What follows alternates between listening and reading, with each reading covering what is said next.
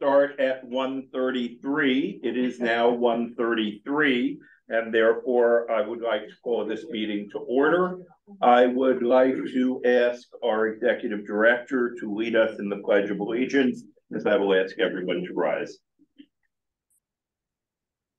I pledge allegiance to the flag of the United States of America and to the republic for which it stands, one nation, under God, indivisible, with liberty and justice for all. Please be seated. Could we take roll or announcements here? I think some else. I think, and maybe ask people in the audience and okay. I think the best thing to do is to very quickly go around the room very quickly. No speeches, just who you are and your title. I did want to note that in the audience, we have one of my colleagues on the commission, actually two of my colleagues on the commission, although Commissioner Furr is a member of the South Florida Regional Planning Council. And where'd Senator Rich go? Right here. Oh, there she is. Okay, Senator Rich is not a member of the South Florida Regional Planning Council, so I'm introducing her specially. She is the Vice Mayor of Broward County and the Chair of the Broward County Coordinating Council, and you'll be hearing from the Executive Director of the Coordinating Council shortly. So why don't we start, Lamar, with you, and we will work, I don't know if that's clockwise or counterclockwise around the room. Very good. I'm Lamar Fisher, current Mayor of Broward County. I'm Craig Cates, the current Mayor of Monroe County. I'm Daniela Levine Cava, former chair of this august organization and mayor of Miami-Dade County. Mayor Cava was chair of the South Florida Regional Planning Council. When she resigned, that's when I took my first term as chair. Mayor Weiss is here. I saw him. He's in a meeting. Okay, we'll be right out. We'll be right back. All right, Sandra Vesti Einhorn, Executive Director of the Coordinating Council. Beam for Broward County Commissioner. Randy DeShazo, Deputy Director, South Florida Regional Planning Council. Alicia Lopez, Plain Cities Director, South Florida Regional Planning Council. Geraldo Bowley, Program Manager, Economic Development and Community Outreach. Jeff Clark, Program Manager and Senior Loan Officer of the Development and Fund Programs. That's the part he's in. Christina Mesquez, as County State Planning Manager. You do. Yeah. Vidalma Quintana, City of Hollywood Commissioner. Nan Bridge, Vice Mayor of Broward County. Isabel Crisio Carballo, Executive Director of this August organization. I'm Sam Gorin. Today I'm the General Counsel for the SFRPC and glad to be here. And if we can quickly go through the audience, just let us know who you are. Russell Teddy, former Mayor of Cooper City, Chairman of the Veterans Association. Thank you. Alexis Gaskill, Director of Financial Prosperity and Emergency Management of United Way. Gerard Albert, reporter with WLN. Harrison Greg Williams, Chief of Staff to Vice Mayor Andrew. Lori Jackson with Erickson Consultants and DSC Consulting. Good afternoon, I'm Mabel Hurtado. I'm with Mayor Fisher's office. I'm Justin Fudge, Director of Open Planning at Broward County. Hi, my name is Alyssa Plancher. I'm Director of Affordable Housing Development with the Florida Housing Coalition. Manny Orozco, Special Aids to Mayor of Miami-Dade County. And I'm Steve Geller. I am a Broward County Commissioner and the Chair of the South Florida Regional Planning Council, and also the Chair of the Community and Urban Affairs Policy Committee of Florida Association of County. We have 30 or 40 people attending online, and unfortunately, we're not going to have time to introduce all of them. I would like to remind everyone that is here in person and watching virtually to remind you that this is a taped meeting. So please be temperate in your remarks. They may come back to haunt you. We will take public comments at the end of the meeting. If there is anyone that is online, I am begging of you to mute your lines when you are not speaking. Otherwise, we will have to call you out. Let's see. The meeting will be posted sometime next week. The record of this on the South Florida Regional Planning Council's website. And this meeting is a continuation of the 2022 conversation we held with mayors and elected officials and professional staff from Miami-Dade, Broward, and Palm Beach counties. Purpose of today's meeting is to provide an opportunity for each county to share the progress that's been made, along with the increasing challenges that we've been facing, what opportunities have presented themselves, what we've learned over the past year, what legislative changes or additions to statutes we should consider making. And our end goal is to agree to work together between Monroe, Dade, Broward, and Palm Beach counties, where somewhere, 40%, between a third and 40% of the population of the state. And if we work together, we should be able to get things done in Tallahassee. Given the number of important people that we have speaking today, and again, it's rare to get 4 county mayors together, we are scheduled to end at 3:30. But there will be a little flexibility in that because, we appreciate everybody taking their time to be here. So I would now like to welcome formally the mayors that are here. The order that they are listed on in my program is the way I will introduce them. And I will ask, I understand Mayor Cava needs to leave by give or take 2 o'clock. So let me lead with Mayor Cava. I'm going to ask each of the mayors to talk for, 5, 7, 8 minutes, hopefully not more than that, because we will be getting back with you, Mayor Cava, if you need to take a little longer. Since you won't be available later, take what you need. Thank you for being here, Mayor Cava. Thank you very, very much. It's great to be back because really one of the greatest opportunities I've had in public service was to serve on the South Florida Regional Planning Council with some of my dearly beloved colleagues and to work across the region. So I'm very grateful to be with fellow mayors and thank you for organizing it. I do think that our challenges are regional in nature. That's why this is important to me. We tend to put our heads down and focus on the needs in our jurisdictions, but we can't solve them by looking down. So we have to look up and out. And I'll note that there is a meeting coming up on recycling and waste disposal, yes, which I'll look forward to participating in, unfortunately virtually, but these are important regional issues that we need to solve together. And we can certainly have a bigger impact that way, have more clout, etc. So I do want to mention a few of the things that have been particularly front and center for my tenure as mayor, which is almost 3 years in November. It's been housing the last year and a half, 2 years.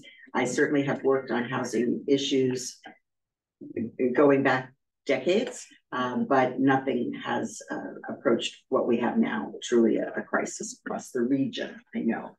And we are considered in Miami-Dade the least affordable housing community in the country when you compare the cost of housing plus the salaries, which have gone up, but not at the level necessary. And I know, again, this is everywhere, but just the contrast is particularly stark where we are. We're very constrained in where we can build.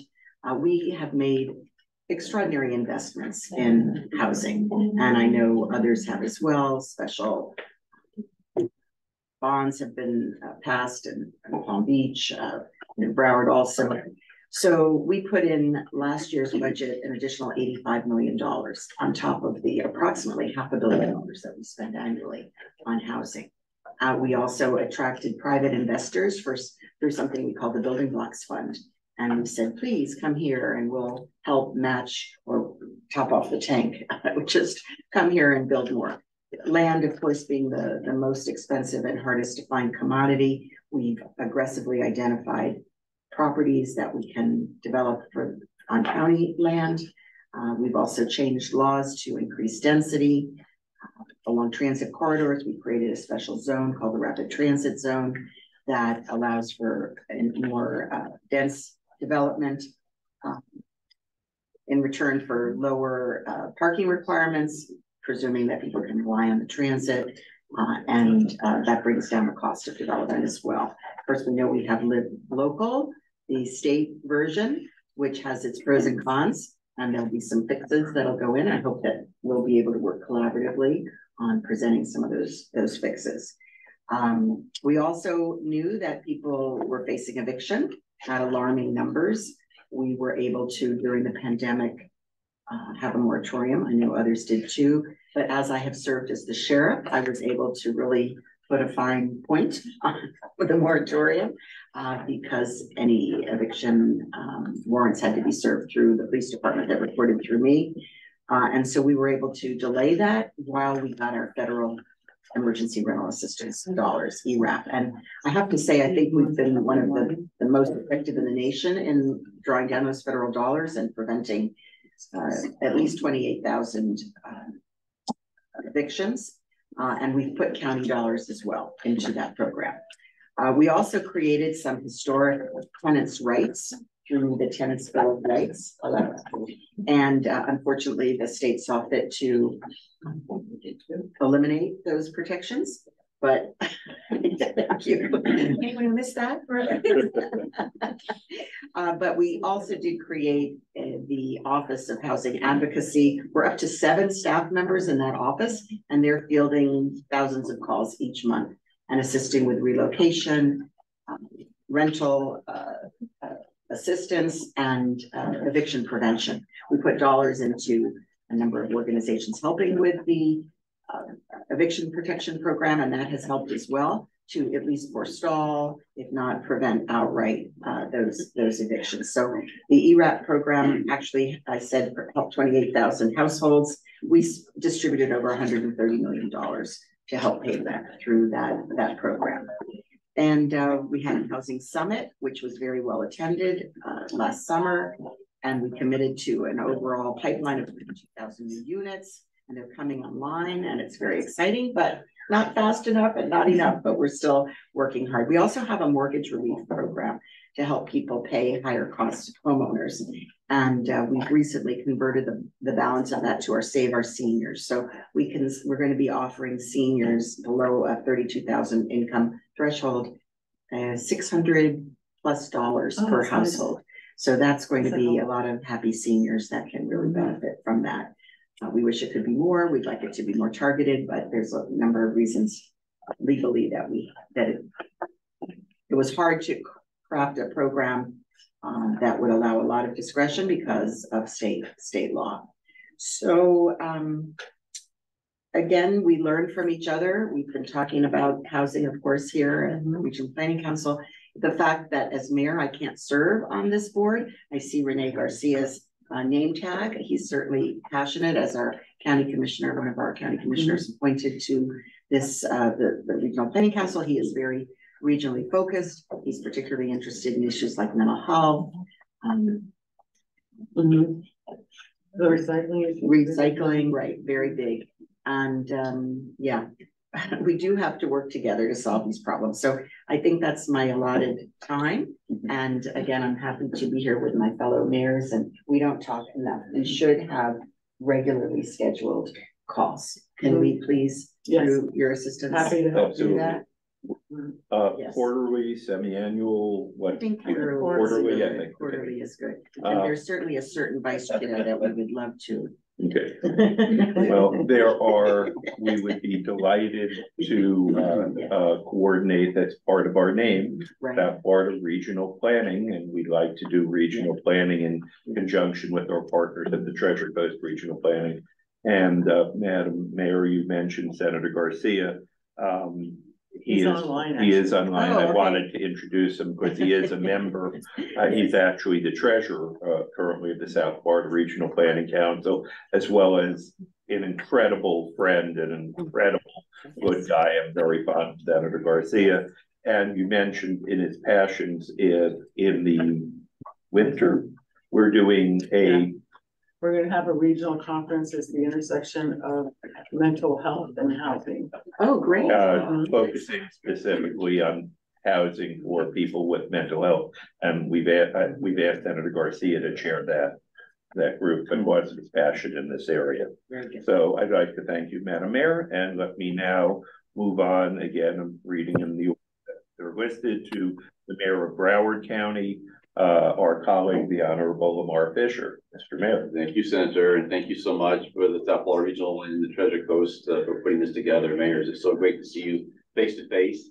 We can have this, opportunity to do so only by Zoom when we're on some TV show or something of that nature. So it's great to see everybody here today, and also my colleagues here, and Commissioner Furr and Senator Nan Rich, who's our Vice Mayor, who will be sitting in this position this time next year, starting November, actually, in November. So, and she is actually, I always say when I'm in a meeting that she is our quote poster child person for affordable housing in Broward County. Her passion and her steadfast opportunity that she presents to Broward County is nothing less than stellar.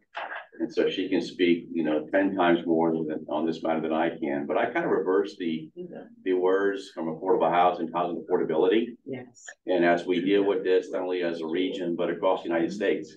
As recently, I think it was on 60 Minutes, the governor of California was on trying some new plans and opportunities in California, what they can do for their homeless and obviously getting housing affordability to those who are desperately needing it.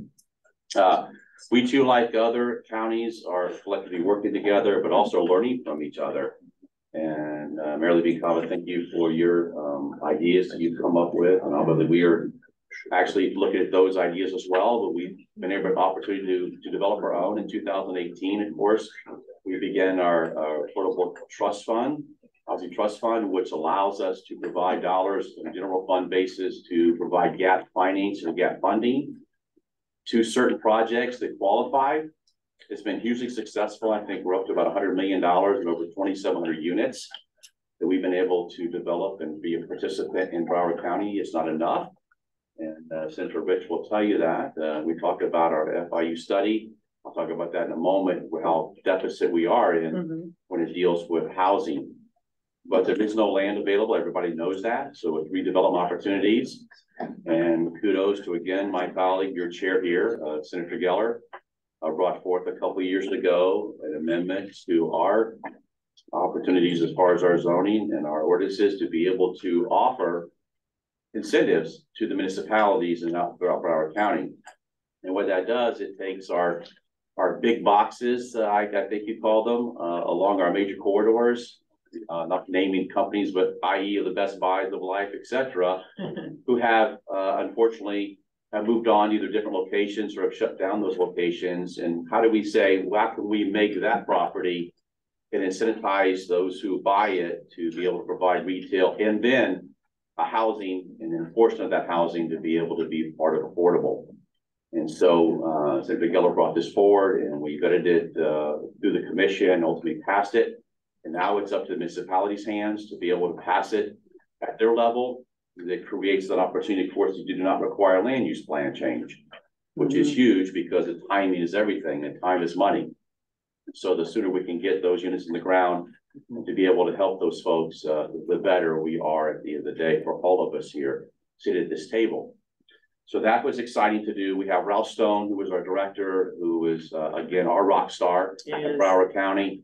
He continues to provide the new opportunities for us and sniff those out. It also deals with folks on a daily basis, especially those developers that we can get them engaged as well. Again, the trust fund has been absolutely key to us, and we are actually putting our money where our mouth is. When I say that is we're going out, we're purchasing land if we can. We recently purchased a former Motel 6 in Pompano Beach. It was dilapidated to shut down. And we were in the process of purchasing it when the new law came out, the live and work thing that actually increased units availability to the county. So we were able to purchase 5.5 acres next to the turnpike, which is a perfect site for affordable housing.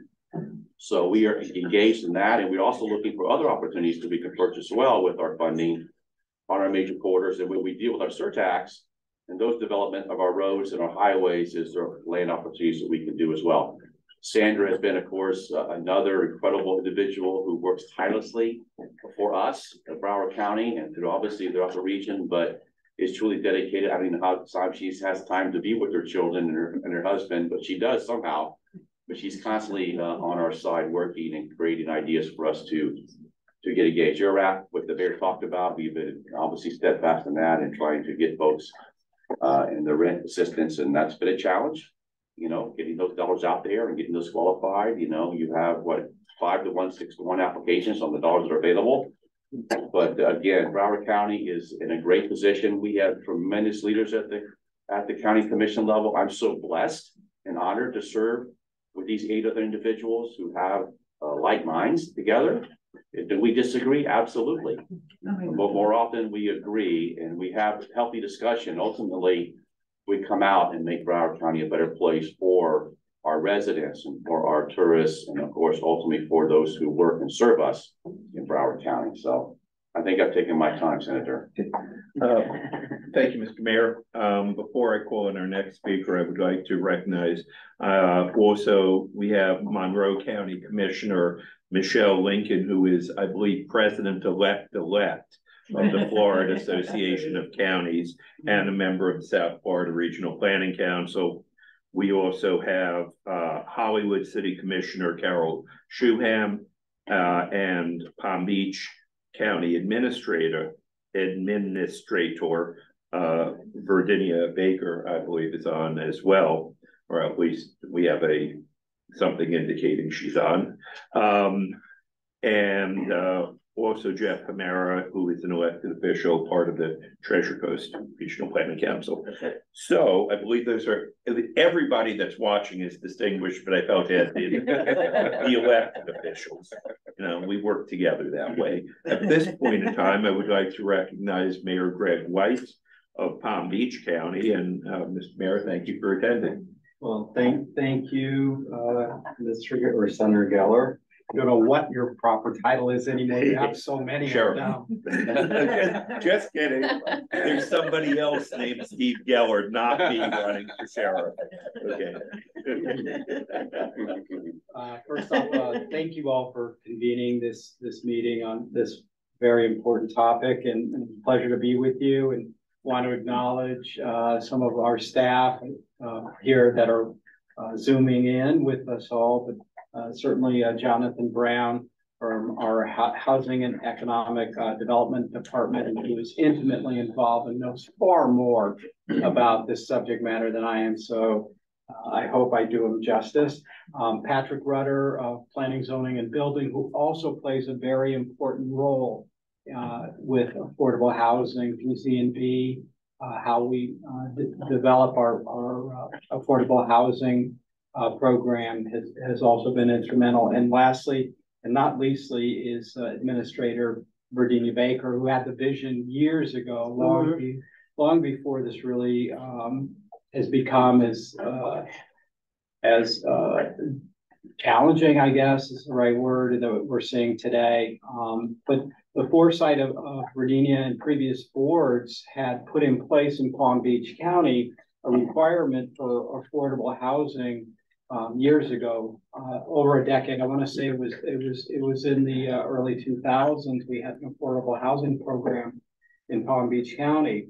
It requires that any development over 50 units dedicate at least 10% of their housing to workforce and affordable housing.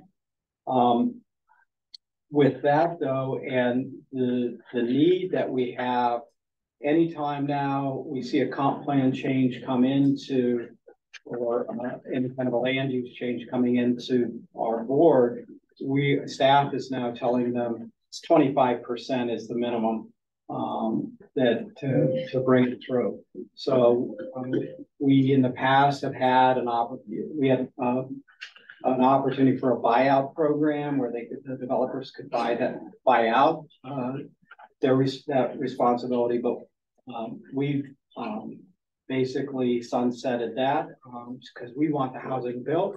We are not in the development business as a county, and we believe it's the responsibility of those that are doing development. We do offer, they can transfer those units off-site if they're building for sale units and they want to transfer them over to as rental units. Then their responsibility is going to be up 1.5 times. So if the requirement was for them to build 10 units on site, if they want to move them off site as a rental, it'll go to 15 units. So just as an example. So we're asking our developers to really play a key role. That's obviously not our only tool. We now have two municipalities in Palm Beach County that are also participating. Both the city of West Palm Beach is now instituting requirements and offering incentives for additional housing, and up in Palm Beach Gardens, they're also requiring workforce and affordable housing as part of their components as well when new housing is coming online. I think most recently in November, our voters, we put a referendum on the ballot. Our voters supported a $200 million bond. And again, to be used very similarly as in Broward as for gap financing. That's the sort of the message given to the voters as to what we're going to do. We are waiting though from HED, Housing and Economic Development, for their recommendations on how we implement that bond money. But the goal with when we went to the voters was the $200 million to get us 10,000 units in 10 years. So that's our target. We are continuing to bring literally thousands of units online. We have, working with our federal partners, the federal funds, some obviously our state partners as well. But we can't get it fast enough. We can't get enough of it. And then last but not least is on the homeless side and homeless prevention. Homeless preventions are really high priority for us because we know if once somebody loses their home, it is so much more expensive and harder on the families involved. So we've made that a priority as well. So trying to keep people in their homes. And then we are getting ready to open we have 3 homeless resource centers today in the county. One's sort of a temporary. We'll be opening soon the third of the actual building that we had anticipated bringing online. So that'll be opening up. And that is just, it's temporary housing, allows us to get people that are currently experiencing homelessness, get them stable, and then get them into transitional and then permanent housing situations. So we have a lot of things going on in Palm Beach County, but it's never enough, and we can't get enough resources. As we know, I mean, land's gone pretty much in Palm Beach County as well, so very expensive to do. Mr. Mayor, thank you for mentioning the homelessness component. That's important. Mayor Cava. Thank you so much. Unfortunately, I am going to have to leave you. I see Alex Bagina is there. He's our Director of Housing and Community Development. So should there be any discussion that he needs to participate in, feel free to call upon him. And thank you so much because there's that too. We're working very hard on that too. But I'm eager to continue the conversation so that we can work together and share good ideas. And I want to see your ordinance that there's more affordable housing. Mayor Cava, thank you for being here again today. Let me pull next, and we were talking about, I think all of us mentioned scarcity of land. But we don't know from scarcity of land until we talk to the mayor of Monroe County, which is really going to talk about it. And after you, we did have one request to discuss the homelessness issue from Senator Rich, which I will call on her right after when you're done, Mr. Mayor. Okay, perfect. Thank you, Chairman, for the opportunity to be here. Yes, the Keys has many challenges, and we're fortunate to have the experience they have. If you recognize Commissioner Michelle Lincoln, she's the former mayor of Monroe County, former commissioner of Monroe County of the city of Marathon, and mayor of the city of Marathon. And I myself is a 5-term mayor of the city of Key West, and now a commissioner in Monroe County. So we bring a lot of experience in affordable housing. Our challenges in the Florida Keys are unique development restrictions, lack of available land, expense of construction significantly added to the cost of workforce housing development, just to say the least. Affordable housing is a complex issue that impacts almost the entire state of Florida, which we know that very clearly and understand it. It's a particularly acute challenge in Monroe County.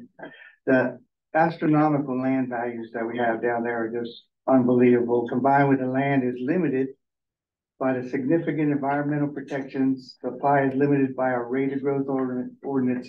We only have 750 units that can be built in all of Monroe County forevermore. If it continues with a hurricane evacuation, it's controlled by the hurricane evacuation that the Keys have to be evacuated within 24 hours. So it's nothing that you can say, we'll go change that, because that's the difficulty, and the safety of our residents, the number one priority it is for everyone. And the rents and the home prices have dramatically increased, making it increasingly more difficult for employers to recruit and retain employees, especially when tourism industry and lower paying service sector, which is a huge problem. And I would talk with Mayor Fisher before. We're partnering with a Miami-Dade County with a bus service that comes as far as Marathon. We bring in almost 1,000 workers a day by bus from Dade County. Wow. And then Key West and Monroe County have a bus service with Key West buses that run to Marathon. We'll pick up workers in Marathon, take them down to Keys to work in Key West and the lower Keys. And the impact that makes on the community is you don't have the family unit there living in the community and being part of the school system, being part of sports. So that kind of breaks that down. And then the impact that we have of winter residents and people now buying homes because it's so valuable. It's such a moneymaker for transient. They're transient rentals, they're limited transient rentals, but the minimum monthly rental time is 28 days. So you can rent it basically 7 times a year, and they can get about $7,000, $10,000, $15,000 in a week to send on the home, so they don't rent it for 3 more weeks and then they rent it again. All right, so you can subsidize owning a beautiful home in the Keys by renting it sometimes.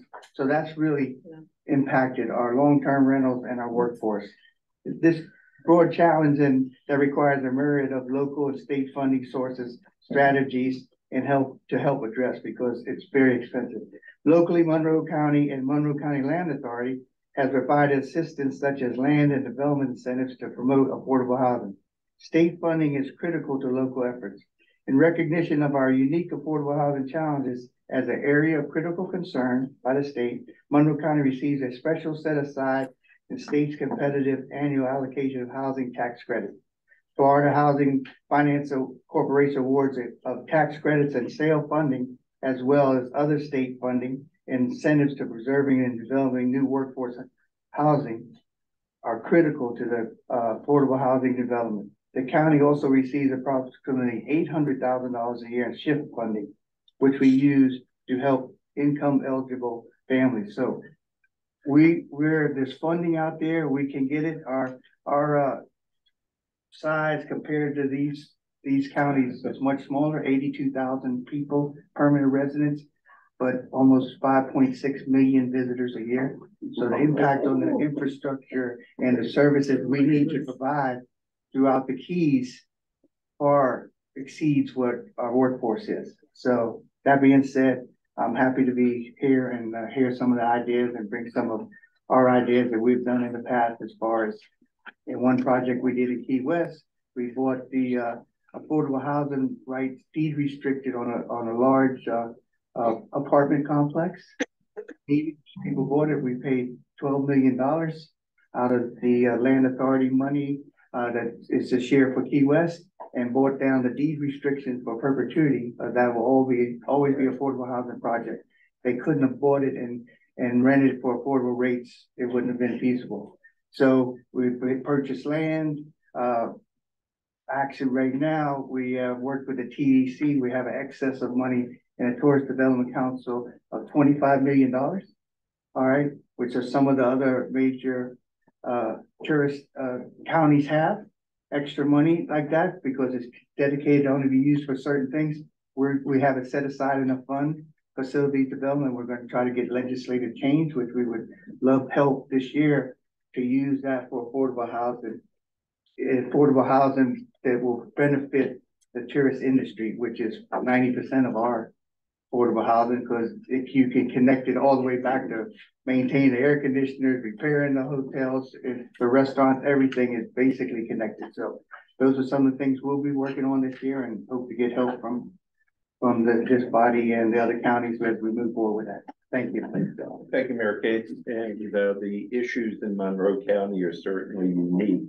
Dade, Broward, Palm Beach all have differences, but all have similarities to each other. And the issues involving Monroe are unique, which is why you are the designated area of statewide concern. So Senator Rich, you had a comment on affordable homelessness. Yeah, thank you so much. I wanted to just follow up on what Mayor Weiss said, because I wanted to just bring kind of forward the importance of dealing with homeless population. We're really trying to focus on that in Broward, as well as behavioral health issues, people with mental health and substance use and But I did want to mention, just as an idea of one of the things that we've done, the mayor spoke and several of us were there, cutting the ribbon on a project called 7 on 7, which is an affordable housing project for homeless, formerly homeless or about to be homeless. It was a public-private partnership, and Broward Partnership for the Homeless is one of our shelters. And they were the people who got the tax credit, and it was a combination of resources, county giving the land where it is, coming up with additional gap financing that was necessary. But just to show you, I mean, it took a long time, but from groundbreaking to actually cutting the ribbon was less than 2 years, about a year and a half, I think. And there are 72 units. They are beautiful, absolutely beautiful, right on the campus of the Central PAC, Central Homeless Assistance Center. And you have 13 of those are for rapid rehousing for the county, permanent supportive housing, I'm sorry, for the county. And the rest are all people coming out of either the homeless shelter or other places where they were homeless. And we also had a grant from the state to create a computer lab on the bottom floor. And we'll have supported housing, supported for workforce, for people to learn, have skills and have jobs. It's very exciting. And I just wanted to throw that out as something, because the only way that we can solve homeless is by affordable housing, because no matter where you look, people that are homeless need housing, and that's where we're lacking. So I just think it's something that everybody should try and focus on. We're now working with the school district with their homeless population, which is huge, with over 400 children and families living in cars, homeless. And we're working with them, made an arrangement with our homeless management information system. So because we have some dollars that are available to be able to support services and help with housing, the school district doesn't have that. So we just need it needs to be a collaboration, and that's, I think, what we're hearing too. But those are just some other ideas and things that we've done with regard to homeless, and we're going to continue that. As a matter of fact, Pompano Beach, we may just have a second one of these. We're waiting right now to try and get a tax incentive grant for that.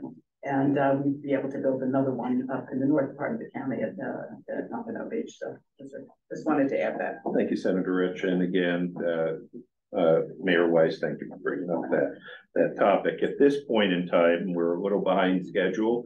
So talk very quickly. At this point in time, we're going to hear county reports on their respective affordable housing programs. I would like to welcome as our moderator of this, Sandra Vesey Einhorn, who is the Executive Director of the Coordinating Council of Broward. Again, Senator Rich is the chair of that. Ms. Einhorn also serves as the chair of the Broward Days Housing Affordability Impact Team and is a gubernatorial appointee to the Florida Housing Finance Corporation's Board of Directors. She's currently working with Broward County and the FIU Metropolitan Center on the county's forthcoming Housing Broward Master Plan. And Ms. Einhorn, I appreciate your being here. And I guess you will be, you have the list of speakers. I do. And you'll be introducing them. I most certainly will. Thank Yes. you, ma'am. Thank you so much. Thank You're you for welcome. having me. I hope that I can speak on behalf of Commissioner Quintana and Commissioner Furr when I say welcome to Hollywood. That was exciting. We've got our friends from the north and our friends from the south here in the great city of Hollywood. And a credit to Isabel and your team from the South Florida Regional Planning Council. I think that Senator Rich and I can agree that we've been trying to create this regionalism for so long. So Senator Geller, thank you for your leadership. Really looking forward to having this conversation with all of the directors from the 4 counties where we just heard from the mayors. So Alex, if you are prepared to unmute, I am going to start with Alex Balina. He is the director of at Miami-Dade County Public Housing and Community Development. Alex, I know that you've got a presentation, so if you want, I will let you kick it off with your presentation, and then after that, we will get into any questions that weren't addressed during the course of your presentation. All right, excellent. Can you hear me? I'm having a little bit of technical difficulty here with our internet. I just want to make sure everybody could hear me. We can hear you fine, sir. Okay, excellent. So yeah, we're doing a lot of, I don't know if I'll be able to share my screen here if everybody could see. Yep. Okay, excellent. So, you know, in Miami-Dade County, as we were just alluding to earlier, and everywhere else in Florida, our main problem is land. We are landlocked. We have the beautiful Atlantic Ocean to the east, and we have the Everglades to our west. So we have certain areas in where we can build. However, in Miami-Dade County, we have, as of the second quarter of 2023, we have the 6th largest apartment inventory pipeline out of all the U.S. metros. We have over 31,000 units under construction. We're absorbing about 5,000 per year. Even though our rent is still relatively high, you're seeing the market data dictate that it is either stabilizing or going down in some areas. Last year, the annual rent growth was 1%, which is showing that the major supply and demand imbalance in the market is lining itself up, which is going to allow us to hopefully start getting a control on our affordability issue. This is a very good graph that I have here. As you could see here, if everybody could see, the blue are actually net deliveries and the orange are absorption of units, and the green line are the vacancies. As you can see, as we start heading towards the back end here of 2023 and going into 2024, there's going to be more supply than there is absorption, and that's going to start allowing the rents to trickle down. The big X factor that we have down here is, and everybody has, is property insurance, right? That's really putting a ding on the operations of a lot of the multifamily players out there. So we're going to tackle that as it comes. But the good thing is that we're starting to see the major shift in supply and demand imbalance. I think that's going to start alleviating that from a market perspective. Here at Dade County, we're doing a lot of redevelopment of our public housing units. We have about 4,000 units coming online through a redevelopment process in the next few years. We also, as our Madam Mayor alluded to earlier, we have the homes program that's provided a lot of incentives, not only to workforce housing development, but also providing additional relief to those that are cost burdened in our rental community. And we're also expediting, utilizing our surtax and SHIP dollars, our first-time home ownership program. We're going to be using a lot of our infill lots, providing a blueprint of a like to call them cookie cutters. You can build the Honda Accord, the Camry, or the CRV, which we're going to have a unique model on how to build these infill lots that are going to be replicated over and over. We just got a pre-qualified list of builders that are going to be building on here. So we're hoping to help expedite that because our surtax dollars are very resourceful for that. As we know, one of the main problems with home ownership right now is that interest rate 3%, give or take. This year they're approaching 8% very quickly. So those individuals that are in homes right now, they don't want to sell their house because they're going to go to the same house and be paying more in financing. So we're doing a lot of interesting and innovative things here, and I think we're in getting to the point that we're never going to be back to $800 rents. We're also never going to be back to those prices of $200,000 homes, but I think we're going to get more in line with our wages that are out there and the needs of our community. Alex, thank you so much for that. And we've got a couple minutes before we move on to Ralph. If you could share some of the best practices for policy funding or other policies for affordable housing. Yeah, so one of the main things that we're really going to be utilizing this year is our surtax dollars that we have the benefit of having here in Miami-Dade County. That allows us to get money out into the development and community cycle, not only for economic development, but to help us build affordable home ownership. So we're going to be replicating that on single family lots. We're also going to be focusing in on our duplexes and, you know, anywhere from 10 to 20 units. I think the SB 102 is also allowing more larger developments to take place because of the as per right and of the zoning situation, that they're allowed to gain more density and also take advantage of the property tax abatement component. We're also utilizing all the resources that we have on the front end to simplify building of affordable housing, such as waiving of impact fees, expedited permitting, and density bonuses for all new developments that have an affordability component to it. Thank you. And then I'm going to ask you, I thought it was a really interesting answer that you had provided. I think that would be valuable for everyone to hear. The foremost challenge that you are trying to address in order of importance, your first one was streamlining PHCD. If you could talk about that a little bit. Yeah, excellent. So, you know, PHCD, using a play on the acronym, the way that we're reorganizing here is the P is for planning. That's where all of our planning is going to be intentional and deliberate to get us there. The H is where all of our housing programs are falling under, which is our public housing, our Section 8, and our PBRA component. Our C is for compliance, and our D is for development. And all of these are going to work in tandem with the intentionality and deliberance of not only planning, strategy, and execution to help us bring anywhere from 10 to 16,000 new units, true affordable and workforce housing units online within the next 2 to 4 years. Great. Thank you so much, Alex. I am moving on now to a face that has become quite familiar to me over the years. We are going to move over to Ralph Stone, who is the Executive Director of the Broward County Housing Authority. Ralph, I'm just going to ask you, this is our opportunity to brag to our friends in the North and the South. So if you could maybe talk about the top 5 to 10 best practices for policy funding or other policies for affordable housing.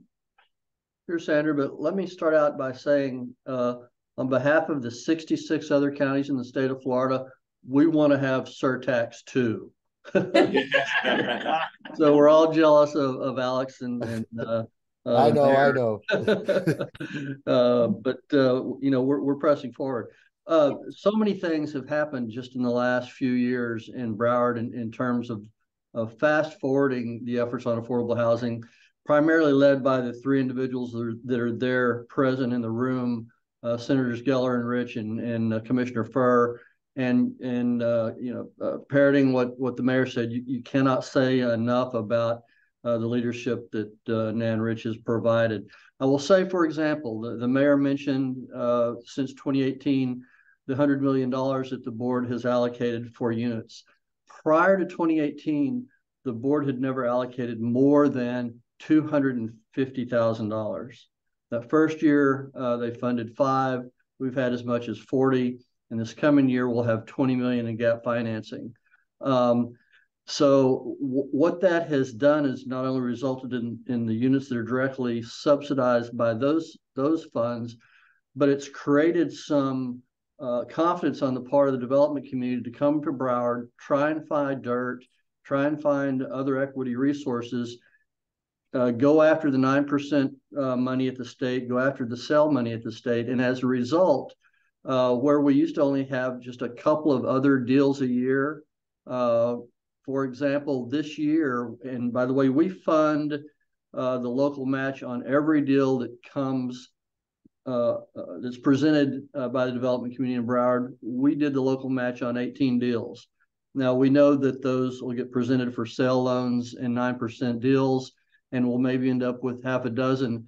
But absent those, we would end up with, absent that local match, we would end up with nothing. So, and the result of that has been $100 million in bond allocation by the Housing Finance Authority, which, by the way, I'm the director of the Housing Finance Authority, not the Housing Authority, which there are 6 in Broward, and I would not want to be Parnell Joyce. So Parnell, thank you for doing your job and not me.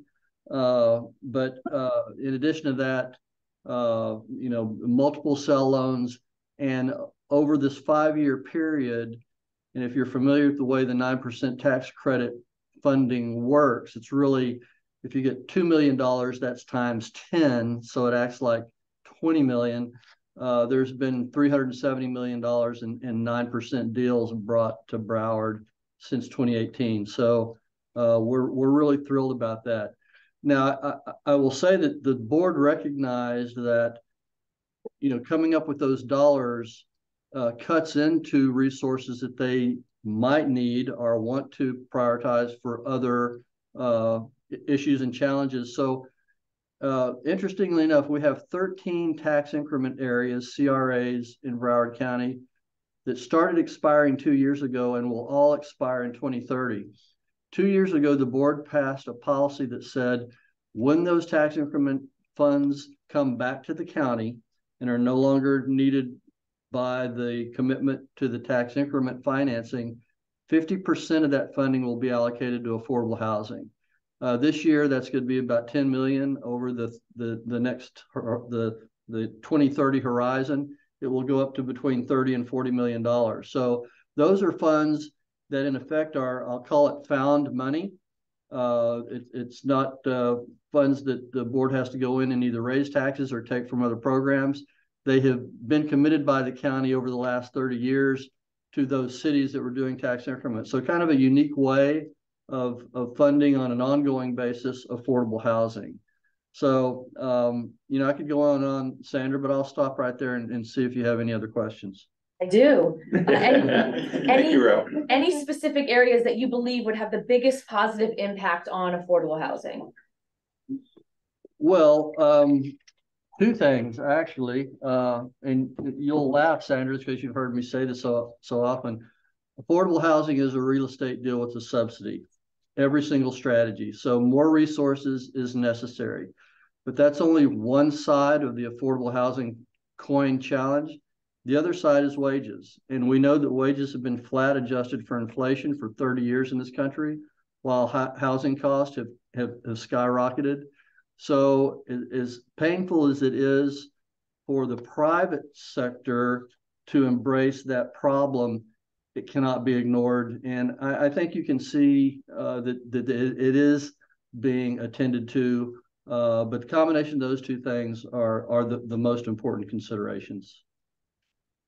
Thank you so much. Last question before we move on to your colleague in Palm Beach.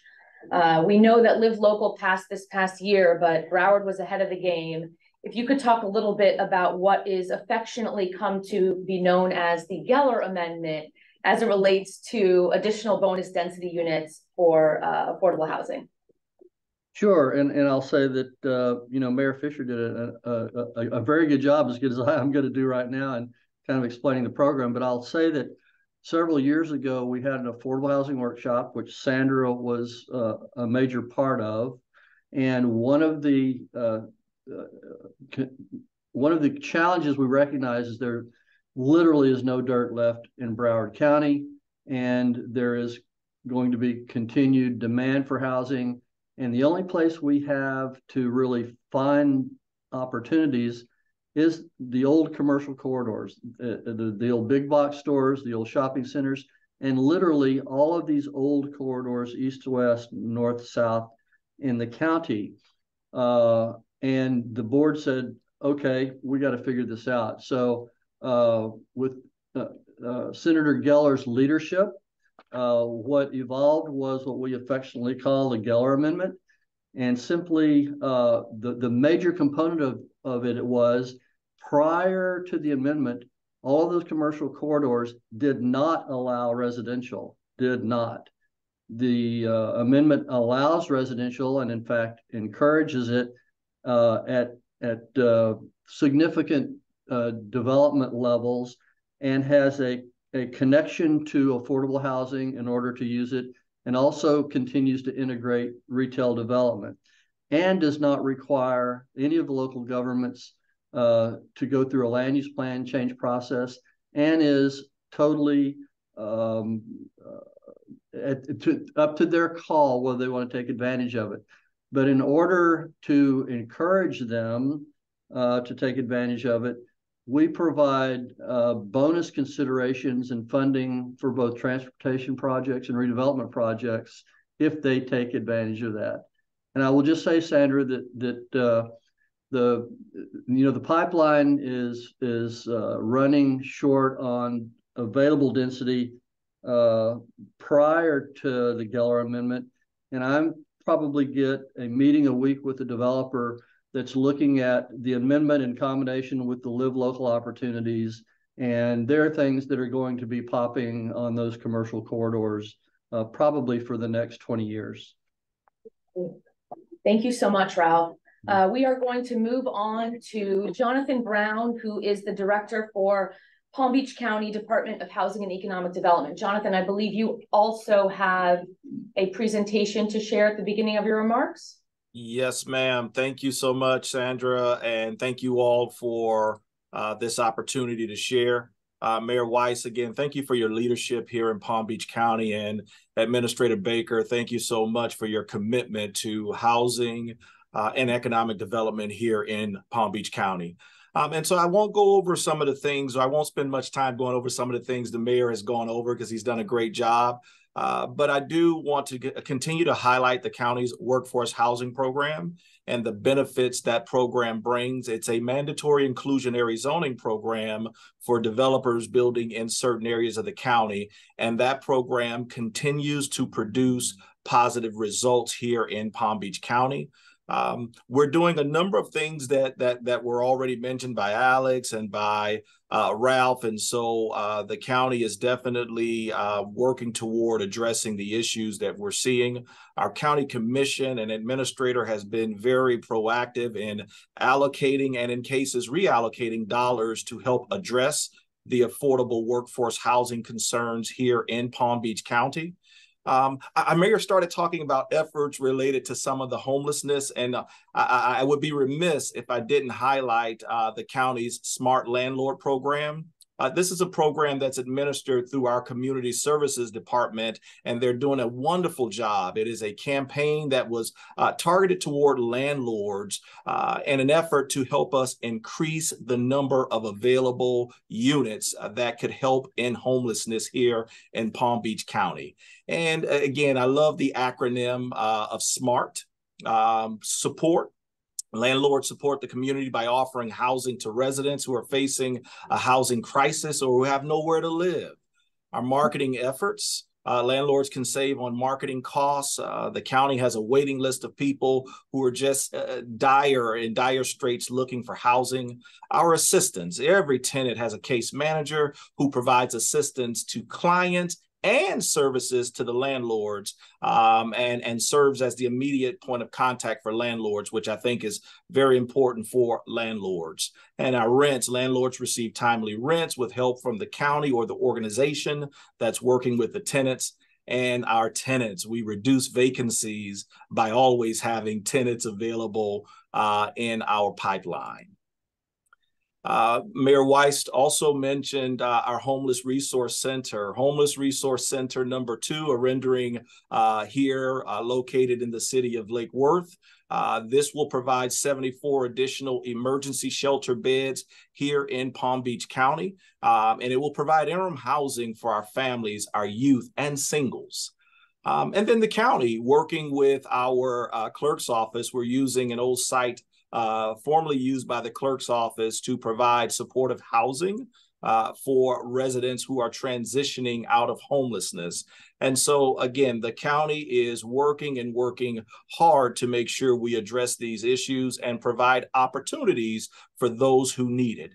And I want to highlight this, the cottage homes. It is part of the county's continuing efforts to work with our public housing authorities. This particular project is a project with our West Palm Beach Housing Authority. We're also working with our Palm Beach County Housing Authority on a multifamily container housing project. And the county has partnered with a number of our community redevelopment agencies here to make sure we're all working together to address the affordable workforce housing crisis. As many of you all are aware, the voters in November of Palm Beach County approved a $200 million housing bond. The courts have now validated that bond.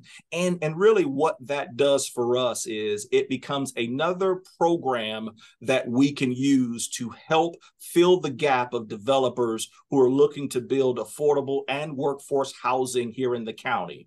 We're still asking developers to go out and get all the sources you used to get, because it's going to take everyone. It's going to take layering to make these projects affordable. And not just affordable as a title, but affordable in reality. Oftentimes we hear that term affordable housing and we don't necessarily dig into what that means. But if you take a look at the rents that are allowed in an affordable housing program, you would question whether or not they are affordable or not. We're looking forward to meeting with our Board of County Commissioners next week to discuss the bond allocation criteria. And then one of the advocacy efforts that we're pushing, we've had a conversation with HUD, we've had a conversation with Florida Housing, we've even spoken to our representatives in NACO. HUD uses an area median income calculation. Everybody's familiar with area median income. One of the issues that we've identified with that is within their calculation of area median income, they're using median family as a data source. Well, median family income is not the same as median household income. And if everyone thinks about it, when you determine eligibility for a family or an individual, it's based on median household income.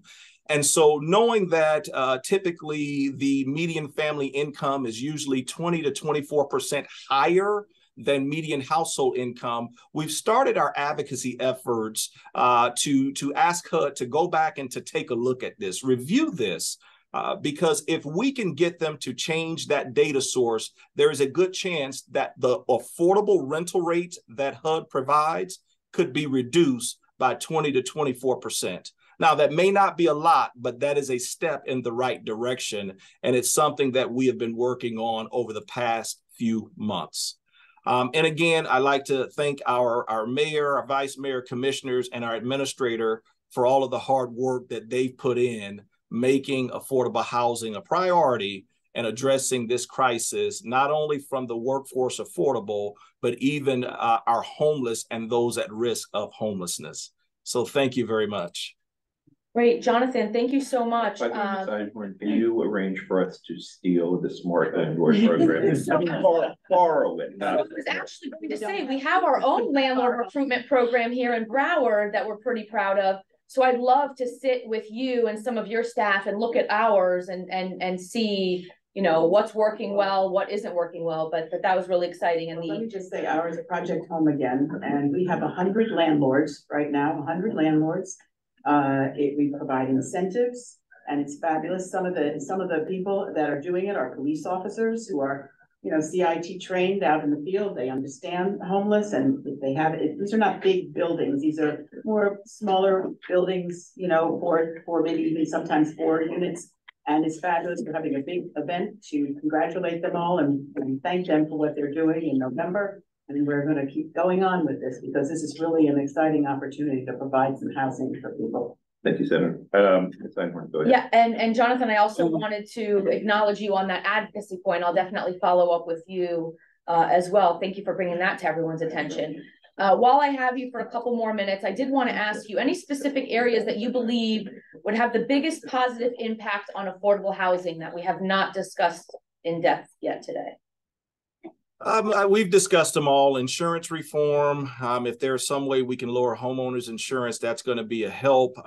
Looking at zoning regulations and seeing if we can create opportunities for more density near transit corridors. One of the things, and Patrick Rutter's on this call, Virginia Baker's on this call, that our planning, zoning, and building did some years ago, as Ralph mentioned, is in certain quarters having that underlying residential zone.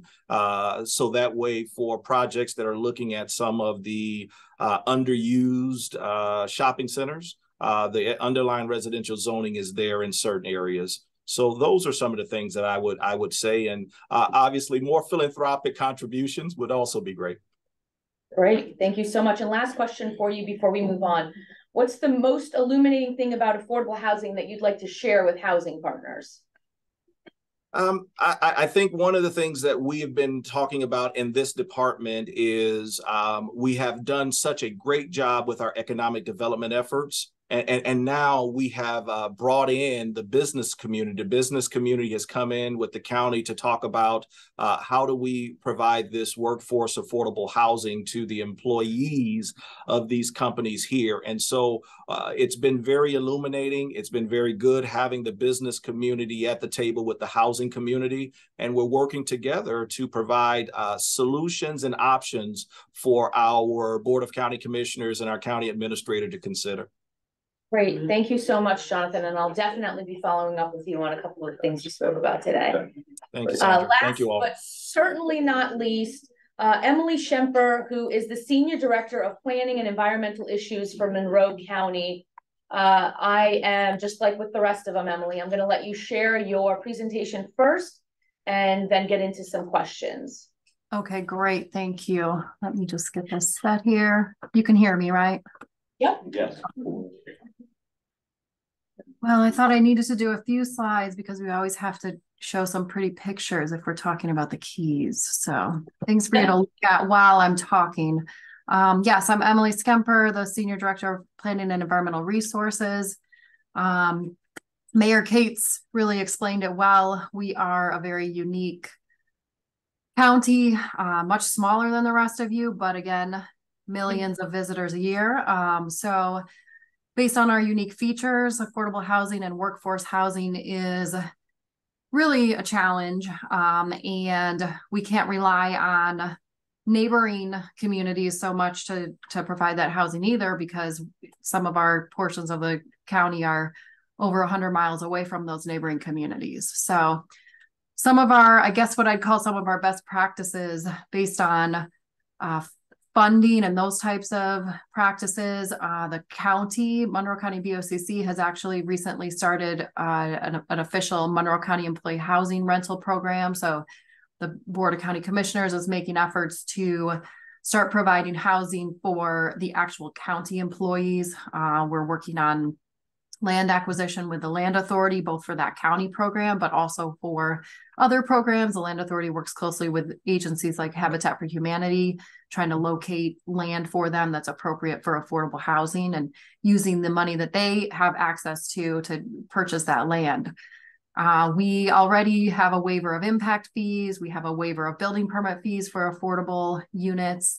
And then, as Mayor Cates mentioned, we do have those special set aside with the state for housing tax credits. We get SHIP funding. You'll see later on in our legislative priorities, we're constantly advocating for some more flexibility in that SHIP funding because it's hard to use at the cost of housing in the Keys right now. So all of these programs are really important and essential for our local affordable housing programs. In terms of zoning, regulatory incentives and requirements, we already have density bonuses in our code. Affordable housing gets a density bonus. Those affordable housing units are not counted cumulatively against any commercial limits that are on the same parcel. So if someone wants to build 100% of their commercial limit and 100% of their affordable limit, they can do that. They can double up. We do already allow affordable employee housing in almost every zoning category. I know the Live Local Act has been mentioned. We already kind of have that in all of our zoning categories, so it's not the biggest impact on our policy because it exists down here. And we do have inclusionary housing requirements. We've had on the books for quite a while a requirement for a percentage of residential development to be deed restricted as affordable. And 2 years ago, our board also adopted a requirement for non-residential new development to provide for 50%. They chose to assess mitigation for 50% of the housing need created by new non-residential development, hotel development, expansions, etc. We do expedited permitting, and then those are sort of the run-of-the-mill affordable housing best practices, I feel. So we do work on all of those, but then we also have some unique items down here in the Keys. So you're probably familiar with our ROGO system. We have a limited number of rate of growth ordinance permits. So that limited number of permits allocated by the state based on hurricane evacuation, we have already reserved, I think it's about 35% of those units are reserved for affordable housing in general. Specific development projects can request that those be saved up for them. They come and apply to the board. The board will save, for example, 30 units for a 30-unit development. I know 30 sounds small to you guys in your other counties. That's actually pretty significant for us. And for the market rate permits that are given out, it's a competitive point system. And one of the options to get extra points in that system for someone who wants to build a market rate home is to purchase a piece of land that would be appropriate for affordable housing, donate that to the county, and then they get extra points in the system for that market rate home that they want to build on their piece of property that they're keeping. We also have, you could almost call it an inclusionary housing requirement. It's a little bit different, but if someone has one of those existing development rights, those limited permit rights on a piece of property, but they actually want to rebuild it on a different property, they can transfer that market rate right, but they have to replace it with an affordable unit. So they have to get an affordable reservation from the county, put it on the property, deed restrict the old home, the previous home, or rebuild the home and deed restrict it as an affordable unit. Or there are options to purchase it on a different piece of property and deed restrict it, or, there's some flexibility in how it works. But if you're going to transfer the unit, currently the policy is you have to also replace with an affordable unit to try to get away from some of the buying up of older housing stock that's kind of the de facto affordable stock in the Keys, and moving those to new locations on the water and building a big, beautiful multi-million-dollar home. And then we've suddenly lost that smaller, more affordable housing stock that wasn't deed restricted, but was acting as some of our affordable housing. Communication and cooperation between all different agencies, of course, is essential. Our Board of County Commissioners and staff, Land Authority, School Board. We've been working with the School Board on that employee housing program to try to coordinate with them. The Housing Authority, of course, Social Services works on our SHIP funding. So we do what we can to coordinate the incorporated jurisdictions in the county. We also have a program where we can move the affordable building rights around. If a piece of land becomes available in the city of Marathon, for example, we have multiple times in the past then given them some of our affordable units to use there if they don't have any available. Our challenges, of course, are, environmental features and protection, limited land area, but then even more so, even if you find a piece of land you could build on, it's the limited number of new permits and ROGO allocations. So that's all based on hurricane evacuation. And then our increasing market rate housing prices, everything just keeps spiraling. Higher market rates, less affordability. We can't build extra units, even though we have all these great extra density provisions in our code. We don't have the units to actually build them. And it's not that we are necessarily begging for more units, because that's all tied to hurricane evacuation. So we're trying to keep everyone safe. We're trying to honor the environmental protections that are in place. It's definitely challenging. We do what we can in our regulations, but definitely have challenges. I would say maybe even our biggest challenge is vacation rentals. So given we have limited building rights, The vacation rentals in the Keys really exacerbate that housing crisis. Every vacation rental that comes online, and Mayor Cates explained it, you know, even if it's a rental month by month, not weekly, that's taking a long-term rental unit off of the market in the Keys, or a long-term home ownership unit for the workforce.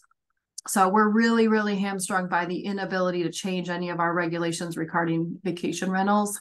And you'll see when we get to legislative priorities that's been one of our priorities for years.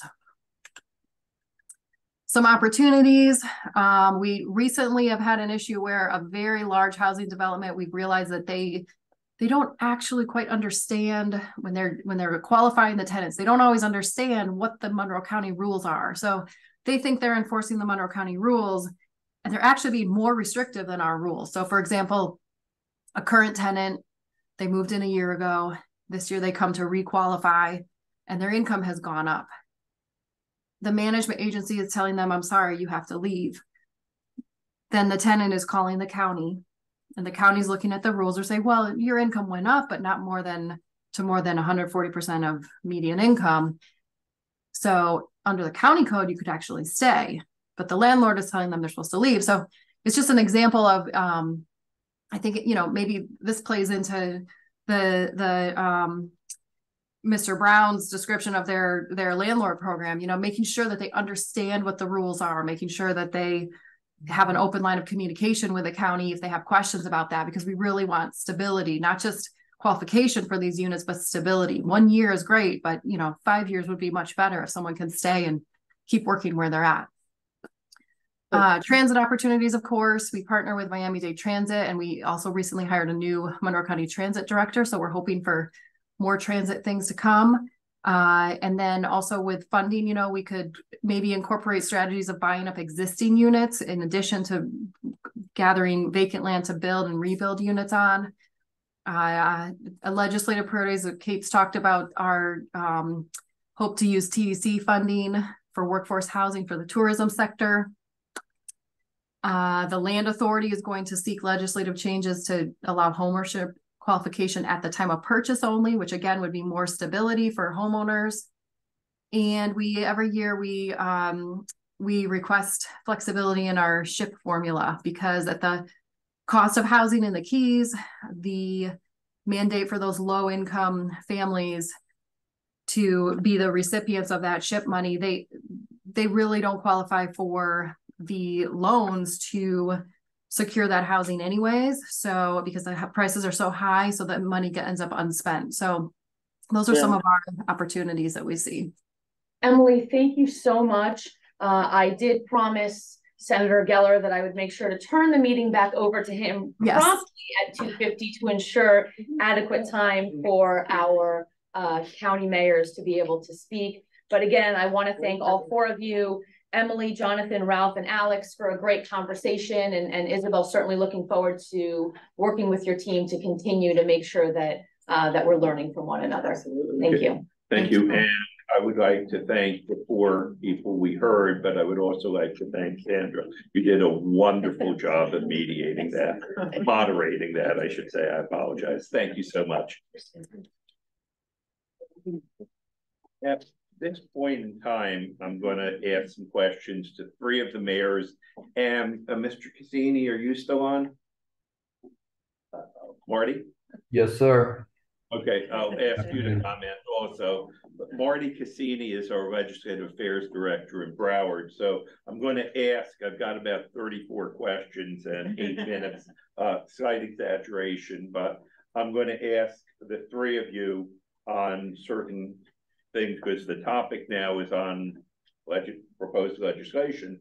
And I want to discuss this in general and also ask Marty how feasible some of these issues may be. And the first one I want to lead off with is what Mayor Cates raised, and which was then also just discussed by Ms. Schemper, which are the short-term rentals. Now, we all know that the legislature, as they do with so many other things these days, which they did not do most of the time, I would say, we didn't, but the amount of preemptions are getting ridiculous. But they have preempted local governments, and there is continuous complaints. It is absolutely causing an increase in the affordable housing. B, we all get a lot of complaints from our districts about the party houses, where people are renting out houses for issues that, you know, for parties where they're not, it's a 4-bedroom home, you have 200 people in it, it's just not working, there's no parking, not sufficient bathroom. Do any of the three of you, or all of you, just jump in, have any comments on that? Well, I'd like to say what their experience is, and because anywhere in the Keys is a good location for, you know, vacation rental. So that being said, it artificially inflates the value of the houses because they become businesses. They don't have any business tax extra.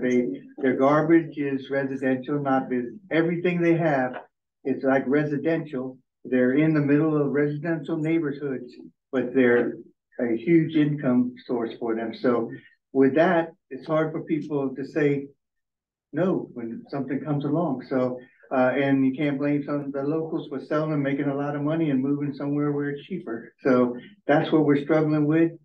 It's hard to legislate any of that unless we are allowed to make some changes to our vacation rental program, which we're not by Tallahassee.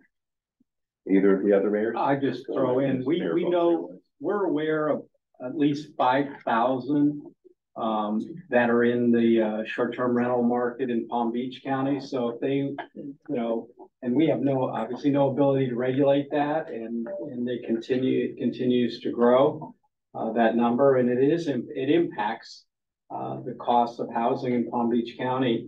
I think, you know, additionally, we're also preempted from even knowing where these homes are. The legislature exempted them from public records. So, you know, you don't know if they're actually signed up and doing the right thing. And I know our tax collectors finds them all the time that don't have the proper registration. And lastly, I think, you know, just from public health and safety perspective, as we mentioned, you know, the large parties and so forth. But again, just even knowing if these homes are even safe, and, you know, you want to make sure, you know, our hotels, we inspect them and make sure that they're clean and they, you know, present well for our community. We invest a lot of money in marketing, and you can, you know, people come in and get a bad vacation rental and they start writing bad things about our entire community. So we 100% agree that this needs to be addressed. And our board knows obviously about the preemptions as well. At a municipal level, I'll put that hat on because I did serve in that capacity. You were able to pass some legislation at the municipal level, at least to get us, when they make them apply for a business tax receipt, the BTR, that triggers an inspection, which you talked about, to get into the home, please inspect it. And then one of our regulation was that you had to have a person within 20 minutes away from that property, that somebody could be called to get into that property and stop whatever's going on when you have 15 cars out there and everybody's having a party. At least it's limited, but at least something the municipalities can do. But as far as the preemptions, it's horrible that we can't regulate it. We have, I'm going to ask Mr. Cassini or Ed Chase, I believe is the Palm Beach Legislative Affairs Director. Any opinion as to whether or not there's any likelihood that we'll be able to pass something like that? Well, I know we also have Lisa Tennyson from Monroe and Jess McCarty from Miami-Dade as well. So all of my counterparts are here too. We've seen the bill, you know, the preemption style bill come through the process from multiple sessions now. And it's quite a tough lobby to go against. However, I'm sure those efforts will continue, and you know, as we look forward to the next session, we continue to message that, you know, what might work in the north part of the state doesn't necessarily work in the south part of the state, and we continue to drive that message home. I think we need to concentrate our efforts on things that have the best chance of passage, and that's why I'm asking, based on what you're saying, this might not be although we all feel strongly on this, this might not be something with the best chance of passage. Well, I'd actually like to go back to what Ms. Schemper said previously relating to ship distribution. I don't think that I've spoken about yet, because one of the major platform priorities under the affordable housing heading for the Broward County Commission has been the affix to the current formula in ways that SHIP funding is given currently. No less than 65% has to go for home ownership. And in my conversations with Mr. Stone over the years, we've constantly driven home the idea that multifamily is just the demand is so high, and with the limits that we have on it, we definitely need to have some more leeway to address some of these affordable housing problems. So. And actually, Marty, that was going to be my next question. So let me now raise that to the mayors in reference to, again, Broward, well, you know, Mr. Mayor, has been very concerned about the sale and ship restrictions, because we just get more bang for the buck in terms of multifamily than we do in single family. So we've been pushing. Do you have any comments on that? I hear what some of the other mayors had to say. Okay. I hear Mayor, what's okay. We're in sync with what you all are saying as well. Okay. Can I ask any of the other? I'm trying to keep it to the mayors here. I'm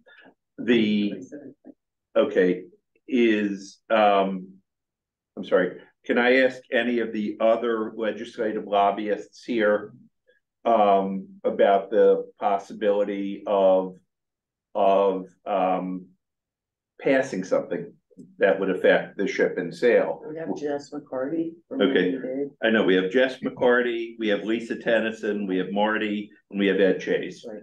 Does anybody else? Lisa has been working on this for quite some time, Lisa Tennyson. Okay, so can I ask any of you how likely, just, you don't have to raise your hand, Lisa, just give us an answer if anybody wants to jump. Well, we actually got, for what we're looking for, which isn't a change in the home ownership percentage, but rather a change in the mandate to spend 60 or 70% on very low and low income. Back in 2007, Monroe County successfully secured a temporary sunset of that distribution, given the high housing prices at that time. So based on, you know, sort of having accomplished that in the past, because of the same reasons, you know, there's reason to believe that we could get some traction on that. Okay, Jess McCarty, any comments on likelihood of passing this? Yes, Senator, we've tried, we've made efforts in some prior sessions to make that change. I kind of agree it is a bit of an uphill battle. At least that's been our experience, but we would certainly be open to working on that issue and giving it another shot. It's been a few years since we've tried that, but unfortunately we weren't successful at that time. Nothing is easy, but this may be the easiest. Let me ask the mayors another question, and then I'm going to go back to the legislative people. And this is something that Senator Rich has commented on in the past, and I will call you at the conclusion here. One of the concerns that many of us have is, like, the Live Local is dealing with people up to 140%, and that we're building a fair amount of workforce housing. And that's in Broward, I know AMI is 75 grand. I don't know what, Palm Beach, I think it's higher.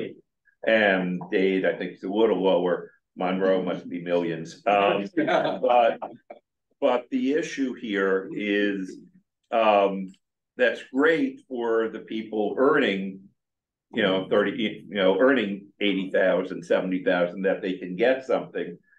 There's very little that's being built for low and very low, 80% or 50% or low.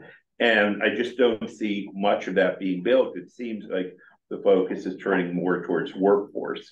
Do any of the mayors wish to comment on this? City of Key West just finished a project of 104 units that we started when I was mayor. It took 8 years to do it. But what we're finding there, as people are getting raises, having to pay more, they're not qualifying for the low and very low. And as some of the issues that was brought up by Emily Schiffer about raises, the school board gave across the board raise of like 5,000 ponies. Well, it bumped some of them out of the median income into the, and their rent would go up $7,200 a year because of the $5,000 raise we have. So they have to be able to stay there for a length of time and get raises to get ahead to move up to something else, not every year, but they have to qualify every year. Understand. Mayor Fisher or Mayor White? I think Mr. Brown stated on our, the issue with how we're calculating the income. And I think that we can attack that from HUD, and that would really help out. I think I agree with you. Do any of the legislative lobbyists want to comment on that? Any of the lobbyists going? Is that a federal law? Going on. Is that a law Okay. change or policy or? Well, I would hope, Senator, that all the lobbyists and the counties that we're dealing with are working together in Tallahassee. We're starting to hope that we have the same commonalities and that we're trying to work, Marty, I'm sure you're working with your counterparts and there's strength in numbers. Yeah. It's good work. And it's going to be important, I think, that we focus for the affordability on one or two items, because, if we try and push 6, then we're dividing up our resources on that. Look, there's a related issue which has come up. We all are very concerned about the silver tsunami and the fastest growing cohort of homelessness being seniors. And that was the case before the recent condo legislation. Now with the recent condominium legislation, which we understand is going to be looked at in Tallahassee. And by the way, I sent an article from Florida Trend to all of the Broward County commissioners on the financial impact of that. It really, for people that have not put aside money, and that's in many condominiums, I'd say the majority of condominiums were waiving their reserves, and now 40 years later, the bill is coming due and nobody can afford to pay it. So when you add that to the fact that there's a pre-existing problem of the silver tsunami, people outliving the resources, any suggestions on what we do here, again, to any of the mayors? I think legislative, we've got to get correction on what that was passed, because as it goes now, there will be so many people who will be homeless because they're not being afforded. The article you talked about, right. I think the young lady paid, I don't know, $200,000 or $300,000 per unit, but she got to go $145,000 in special assessment. Right. I mean, it's just unheard of. So she is not going to be able to afford that. And that's a high end. So you think about those folks that are seniors have been living there and, they paid $50,000 for the unit, all of a sudden they're going to get a $200,000 bill. They can't afford it. Right. So something's got to happen, Senator, at the state level, at the federal level, to help us out here, because it's going to be a catastrophe at the end of the day. What I've heard, and I'll ask the lobbyists, okay, hold on. I will ask the lobbyists on this. What I've heard, that the only thing that they're looking at doing is stretching out the enforcement period, so that if it's stretched out over 3 or 4 years, may help, but not really. I think you have the combination of the insurance issue that's going on, because most of these are multifamily, and so you have the insurance and then the assessments that they're having to retrofit their buildings.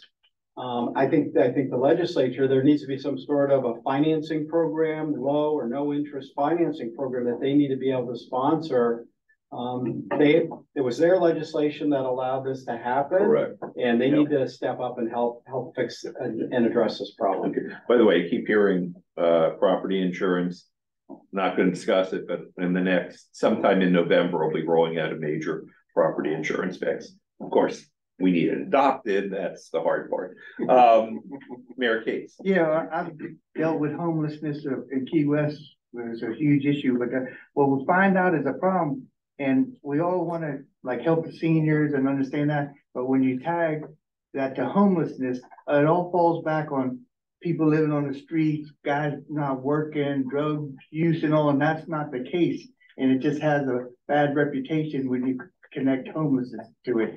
And that's what we dealt with down there, and I hope that we can make sure we make that point every time here, because that's all you see on the news is homeless in California, living on the streets and all. That's not really our issue here.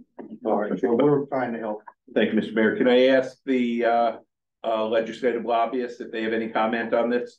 Yes, it's definitely a difficult balancing act based upon what happened in Surfside, and then looking at how condominium homeowners will be able to afford that. I think that there are a number of different things that are being examined by legislative leaders when it comes to this, whether it be a glide path relating to the structure of the facility, then you add in, say, the fire alarm system after, sprinkler system years down the road. It just really depends how they want to start to kind of incorporate some of the updates that some of these condominiums would need to make. So there are a lot of options that are being considered, and there doesn't seem to be any real consensus as to how to move forward. But there has been an extensive amount of examination across the state. And by the way, any other legislative lobbyists want to comment on that? Yes. Yeah, I would. Yeah, go ahead. Go ahead, please. Yeah, this is Jess. I would just say that we've had in our package and we continue to pursue as the pardon me, as the Palm Beach mayor indicated, a source of funding for lower income condominium owners. We would continue to pursue that type of approach. Obviously, we weren't successful up to now, but that's something we would continue to pursue. And two other things. I'm going to save the last like 7 or 8 minutes. Of course, I've seen we have 2 county commissioners, Senator Rich and Commissioner Fisher, Commissioner Furr, that wanted to speak. So I'm going to save the last 7 or 8 minutes for those 2. And the other thing is I apologize to Jeff Hamera, who is the immediate past chair of the Florida League of Cities Transportation Intergovernmental Relations Committee and a member of the TCRPC and Village of Royal Palm Beach Councilman. And I was supposed to include him in the panel, and I'm neglected to. So, but they didn't read carefully enough. So, Mr. Hamera, did you have any comments on any of the 3 questions that I've asked thus far? No, I really don't, and there was no need to apologize for that, but I appreciate the opportunity.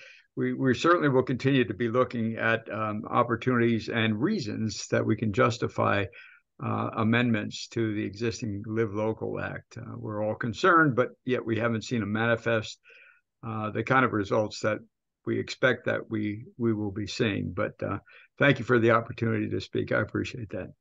Thank you, sir. And then the last question that I have, after which I'm going to turn it over to Senator Rich and Commissioner for some comments. The last question that I had was, we've all discussed the scarceness of land as being one of our biggest problems. And we all know this. If you're in Dallas, assuming there's water around there, and it gets too crowded in the city center, you just build out another mile where you can find cheap land. We don't have that here. And I can't speak for the other counties. In Broward, our long-term average in population growth is 14,000 people per year. Our average is 2.1 people, which I'm going to round to 2 because I'm not that good at math. So around 2 people per housing unit. So that means just to keep up with population growth, we need 7,000 more units a year. I've been in government for many decades. I can change a lot of laws, but not the law of supply and demand. And we know that unless we build more units, because that 7,000 units per year is a 25 year average, we've got to build more. And the only direction we can build is up. And again, I've advocated for doing this only on the transit corridors and protecting the neighborhood. Can I ask for any comment of any of the 3 of you or Mr. Hamera? Well, you know, the Broward County, as you well know, Senator, our unincorporated area is very small. Right. So you deal with 31 municipalities, and just real estate is just not there. So you have to go vertical, and you have to create government limits. You have to create opportunities to go vertical even higher to accommodate affordability. It is what it is. There's just no more real estate available. Mayor Cates or Yes, Mayor I'd Weiss? just like to comment. The numbers that you you put out there are just staggering. To realize we're never going to accomplish it. All right, so we just have to stay focused, I believe, do the best we can and try to get the most we can each year and stay diligent and just because we're never going to get 100%. And I just add to that, you know, you can't, to keep the units affordable, we can't go high rise. It has to be mid rise. Otherwise the construction costs are too high. But, you know, so our board has had the appetite and the willingness to allow additional height, even in places normally you wouldn't see it in Palm Beach County, but we realize that it's our responsibility to respond to this. And we see it also within our municipal partners as well. But, and again, about 55% of our population in Palm Beach County lives in the municipal areas. And any of the legislative lobbyists have any comments? Okay, I'll take that as a no. Let me I'll recognize now Senator Rich, followed by Commissioner Burr, for either comments or questions of the mayor, whichever you prefer. Senator Rich. Okay, thank you. Senator Geller. I just wanted to mention a couple of things that have come up. So the Live Local Act has come up. And our understanding is, been working with Marty Cassini, our legislative person, and some others, to try and come up with some suggestions for the glitch bill, which they claim is going to be there. We have involved municipal people. We've gone across the board, our county attorney's office and so forth, with a subcommittee or a task force that's looking at this and coming up with some things. One of the things I will say is that, and Marty wants to add to this, but it looks like we're going to focus a lot on resilience issues, because those are something that they may actually consider. And we have many of those issues, especially along the coast, and we all do. So that's something that we all can relate to. The other thing is that, I mean, obviously because of what our mayor Victor just mentioned, so much of our population is in municipalities, and the Live Local Act is allowing the developer to really bypass local land use review and resilience determinations. So we have added this to our legislative agenda because we're working on this overall, but also just to try and help here, because we know our municipalities are kind of up in arms about this. I mean, you know, we all wanted a good affordable housing bill to come out of Tallahassee, but you know, it's the good with the bad, the bad here. So we'll see about that. And the other one I wanted to mention quickly was the modifying the current requirements for SHIP. I think this is an opportunity for us to work together. We are the counties, all of us, that are have no land left. We have to, as was mentioned, go mid-rise, high-rise, whatever you're looking at. But this formula has got to be changed from the 65%, and it doesn't hurt, you know, any other counties that don't want to do it. The idea was that you can go to the 50%. You don't have to; it's not mandated. So it's only for counties that are actually really built out and have no way to go. So I think we still need to make this a major issue for us. I know our county, I believe, is going to do that, but I believe we should all work together on that, because Palm Beach, the Keys, you know, we're all, and Dave obviously, all have the same restrictions with regard to being built out. So I just wanted to mention that. And the condo issues, I agree with my mayor. This is a legislative issue. We had one of our cities come with a resolution to us at the last meeting. And thankfully, our financial people came up with an analysis of what it would cost for our county to do this. And the starting figure was $300 million. Yes, and going up to over $2 billion to be able to do this. So this is the state's responsibility, and we're going to have to all, you know, push for that, I believe. So those are my comments. Thank you, Senator Rich. Commissioner Burr. Thanks. About Live Local. On that same note, and I think Ralph had alluded to this earlier, that all of us would like to see that doc stamps feel good. But if there was ever a moment that would make sense, it's now. Because you could say, show that statistics, show that the exposure of 300 million to 4 billion and ask for that money to be earmarked, right, or something. And I know there are a couple legislators that are crafting a bill now to do that. I think it would make sense for the Regional Planning Council to get behind it and push for that. Allow for these counties, particularly ones that are most affected, the ones that you could say only for those counties that have such and such amount of condos that make it that would do. There's ways to craft it. But I think this is something up and down this coast for all 7 counties to say we need that. We need, and I like going in there with the solution, because otherwise all you're going to say is you guys blew it.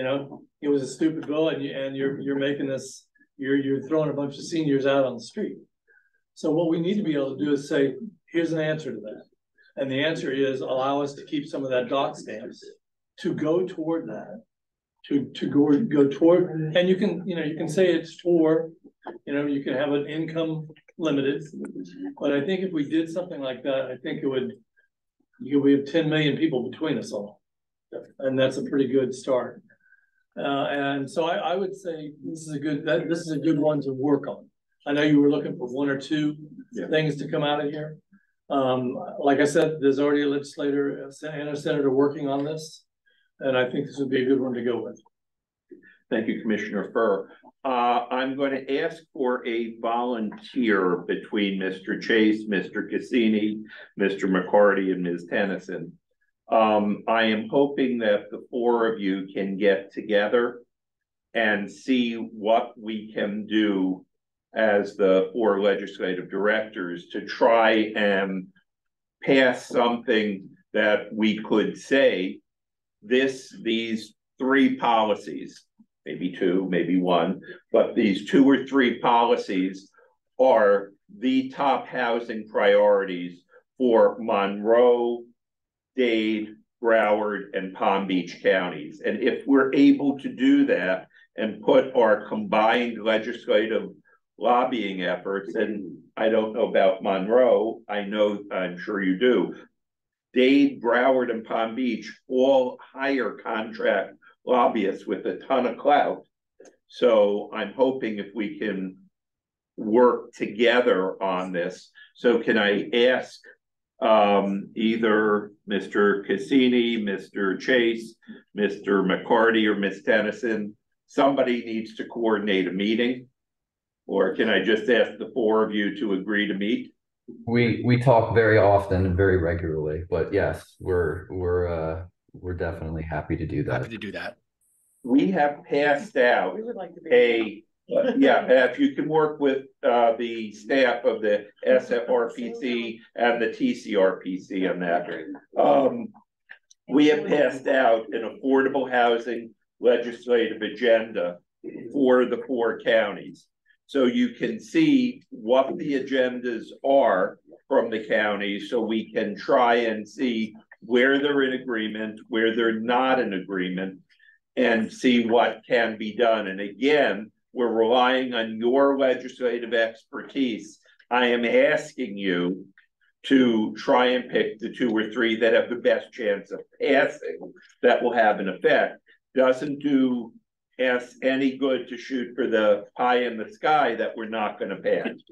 So I'm going to ask the 4 of you to do that and to report back, and maybe we can do this on a Zoom at which we can have the SFRPC and TCRPC staff. So please, if y'all can coordinate with both Mr. Lanahan and Ms. Cosio-Carballo. Just briefly through the chair. Yes, of course, so, whatever. I just want to say this is a great crosswalk, and I want to thank the legislative directors that are here today for helping us, providing the information, and also council staff, Randy Shazzo, for putting it together in such a good form. I just want to mention Miami-Dade is the only one that has already adopted their 2024 legislative agenda. So the other counties are ours. Well, I'm just saying there might be things in here that you want to add to your ones that are coming up, right? So the sooner that we can identify issues that the counties can support, there's an opportunity to have them integrated now into the upcoming legislative agenda. And simply also, even if it's an issue that's not necessarily your top issue, if there's no harm, no foul in supporting another county's issue, why not, right? So that concludes my comments, Senator. Thank you. Ashley, Mr. Nesbitt. Okay, I would also like to recognize Ashley Nesbitt, the Executive Director of the Florida Housing Coalition, for being here. At this point in time, this is amazing, we're running pretty much on time. Okay, Mr. Ranahan. So I just wanted to mention on the SHIP flexibility for use in rental, we did do a joint resolution on that. Some years ago, that's maybe right. 2 years ago. That, you know, everyone was, all 7 counties were on board with pursuing that. Even it actually was brought forth by one of my lower population counties, Indian River County. Peter O'Brien brought that forward. So there is support. Also, yeah. There you go. So yeah, there is support for doing that, and I think we've already said we support that. So there's one of them that's already backed up. Excellent. I know the opposition to that has come primarily from 2 groups: the home builders and the realtors. So, you know, they have a little bit of clout. For those of us that were up there, they both have a lot of clout. At this point in time, I would like to open the agenda or open the mics for public comment. First, is there anyone in the room that has any comment? Public comment period is now open. Is there anyone in the room that has any public comment? Not seeing anyone, I am closing the public comment period for the people in the room and now opening it for anyone attending online.